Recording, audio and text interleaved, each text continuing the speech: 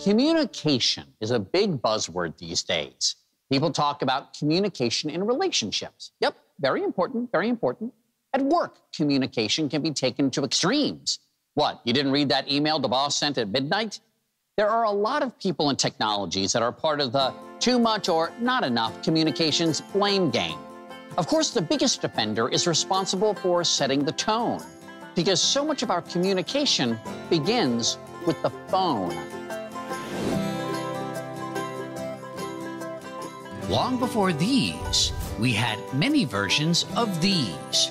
Kids, before you could press your finger on a screen and make a call or research a paper, we used to have to dial from a device connected to a wall with wires and everything. To chronicle the story of the telephone, we have to start back in the 19th century. 1876 was a really big year in telephone history. That was the year that the patent was filed. It was the race for the patent between Alexander Graham Bell and Elijah Gray. Bell ultimately gets the patent, and that's where things sort of really kick off.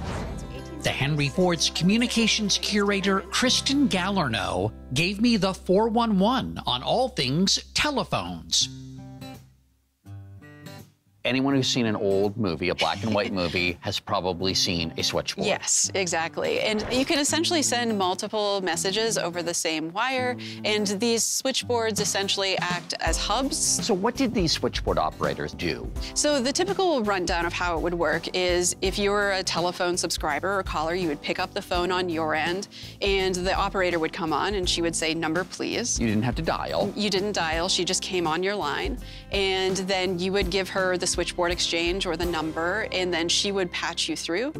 These start to look a lot more recognizable. Yes. We have a really impressive lineage of telephones, and so I've made a selection of some of my favorites. Which is the earliest one here? So this is actually the earliest. This is an automatic telephone designed by Ullman Stroger.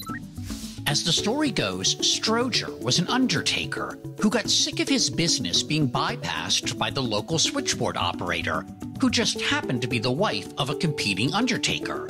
So he designed the automatic telephone exchange, bypassing the need for an operator. Decades later... So what comes next is this telephone, and this is called an Eiffel Tower phone.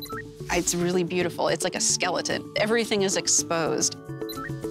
In the 1930s, industrial designer Henry Dreyfuss created this classic 300 series phone with an internal ring box. Dreyfuss's studio also created the Princess phone. Users could choose their color. Here it is in classic pink.